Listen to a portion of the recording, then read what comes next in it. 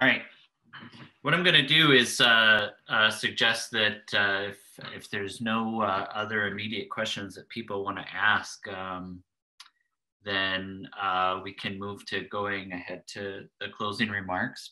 But and I don't have slides prepared for this, but there are some things I want to make sure to touch on. One, of course, the first one, of course, is the survey that Lori has cut and pasted in there, and I noticed it doesn't render as a link, so you'll have to paint it and then copy it over in order to be able to use it. But do please fill that out. We'll be following up with an email for you to fill that out with. Another one is that, again, for the training event today, there were notebooks for you to test things out with yourself, and you can run them on the Cori GPUs. And if you didn't get a chance to do it before the event today or during the event today, then if you don't otherwise have GPU access, then you should be able to keep that access until April 20th. So that's about a week from now to try those out. So we encourage you to do that. And if you have any questions, just email Lori or me. The next thing I wanted to say, of course, was I wanted to really express our gratitude from NERSC to the presenters today from NVIDIA, not just for the work that they've done and looking at our workflows and using that to inform their product development, and also give us feedback about the workflows like you saw today, but also their presentations and the time that they took to prepare those. I know that that you do this a lot, but you did incorporate into the things you were showing today stuff that was really specific to our workflows and really important to the kind of concerns that our users have. So I want to express that gratitude again.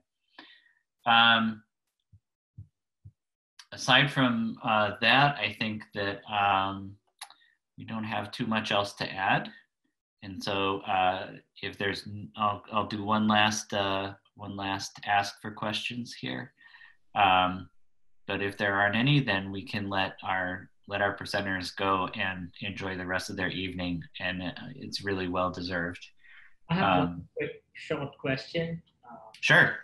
Regarding the CUML notebooks, where is the parallelism happening in that? So these are scikit-learn, regression or workflows. Where exactly is the parallelism happening? Is it data parallelism?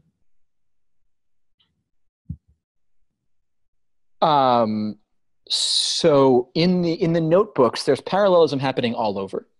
So not with scikit-learn necessarily, but with the QML and the GPU-based algorithms, the parallelism is happening all over. So there's only one machine, so there's already model. It's like there isn't model parallelism because there's only one model here because there's one worker, one machine, and so it's just a parallel. In the linear regression one, I forget this. Whatever, it depends on the solver. It's either a parallel closed form solution, or it's a parallel, I guess, eigendecomposition solution. I forget what it was, but it's just a parallel algorithm on a single machine. Okay. Yeah, that's correct. I just wanted to add to that. Yeah, you're right, Nick. It was the eigendecomposition solver in the notebook example, and it's just a parallel algorithm.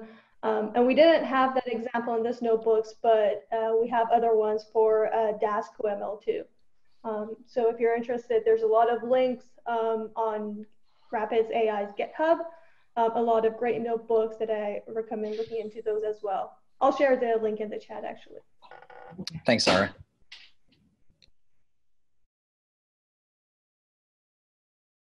I think the first presentation had a final slide that included some handy links, and we'll make sure if we haven't got that one already that we'll include that one in there. Okay, thanks, Sarah. Okay, so with that, I think what we're going to do is we're going to shut off the recording, and then we're going to go ahead and let everybody go a few minutes early here. It's been a long day. I want to thank everybody for putting up with Zoom and doing this remotely. And I hope that people found it useful.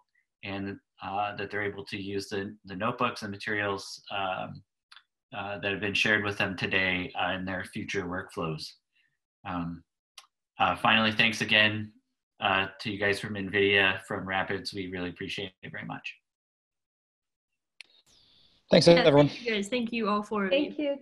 Thank you as well. Thank you, Lori and Roland, too.